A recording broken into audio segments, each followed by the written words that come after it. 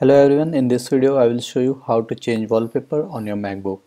So find any blank space on your desktop and right click on it. Now you'll see an option called change desktop background. Click on it. Now it will open up a window similar to this one. So I have not updated my Mac OS, so it is showing screen from El Capitan 2. Okay, now on the left hand side you can see desktop pictures, then solid colors are here, folders, pictures. Now it will also show all the photos from the Photos app. The Movements collection, these are from the Photos app. You can select here and it will start showing up the pics on this one side, and you can choose any pic from here.